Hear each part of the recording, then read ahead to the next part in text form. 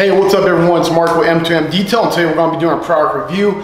I know I've been talking about it for a couple months now, but I got some time. I'm going to make this quick video for you. It is going to be on the PXE 80 12.0 EC. So here's the thing, but pretty much we're going to go through a little unboxing. I'm not going to open the box, guys. It's just cardboard inside, but I'm going to show you what comes in the content of the box. But yeah, so it's called Flex, the original. So it's pretty much how it comes.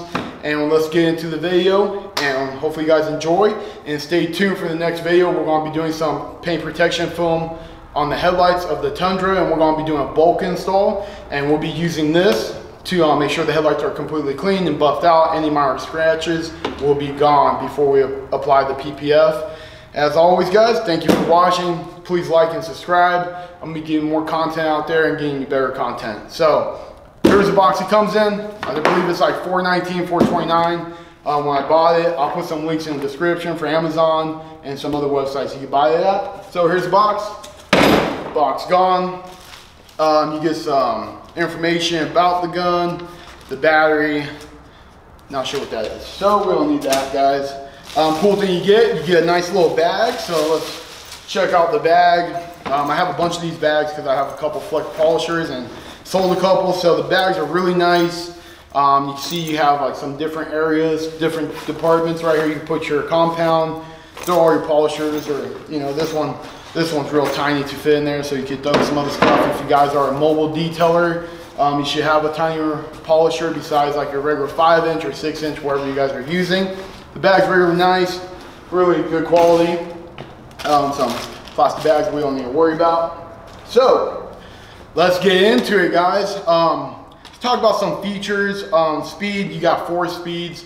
So you're gonna have 1 is 2,000 RPM, 2 is 3,000, 3 is 4,000, and 4 is 5,800 RPMs.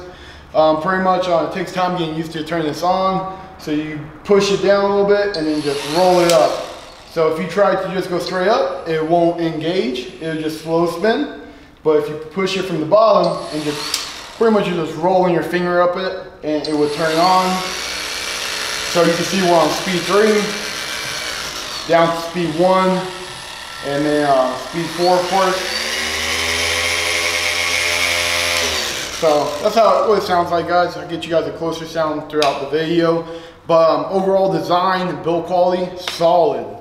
Really solid gun, comfortable to use, easy, easy to use pretty much.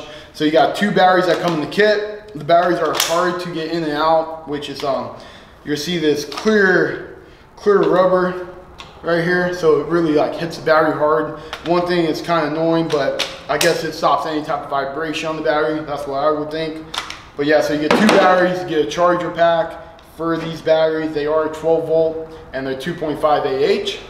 So let's talk about some cool features, guys. So if you guys use like a Roots, the hybrid, this one's gonna be it's a lot bulkier, so it's not gonna really get into those tight areas like the Roots could, because you have that long neck, you have a little spout coming out. This is kind of bulky compared to that. But power wise, this thing's a monster, guys. It's way stronger, spins harder if you're trying to get that. But best thing about it is changing the heads. I don't know what Flex did, but they made it so simple. So where this is a 12mm throw, 3-inch backing plate on this one. So we're gonna take this off and then we're gonna install the rotary.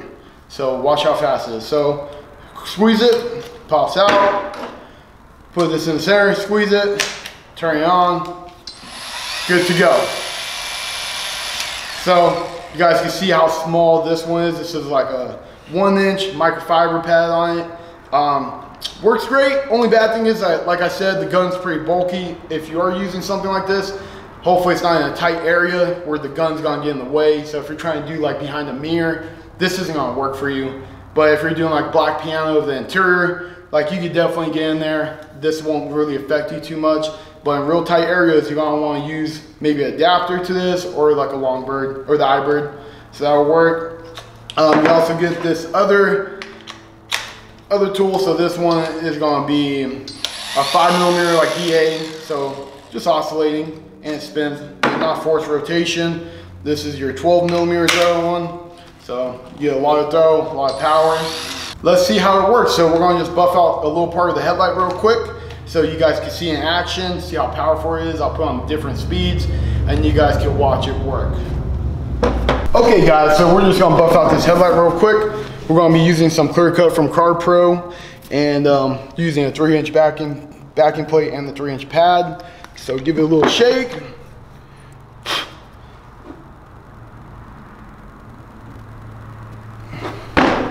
So let's get it operated. Like I said, you gotta flip your finger over. So this is speed 3. You can really see it spinning. We'll go down to 2. So you can check that out. Then we'll go to 1. So you can see how slow it goes. And now we're gonna put up to speed 4 so you can hear it and see how fast it goes.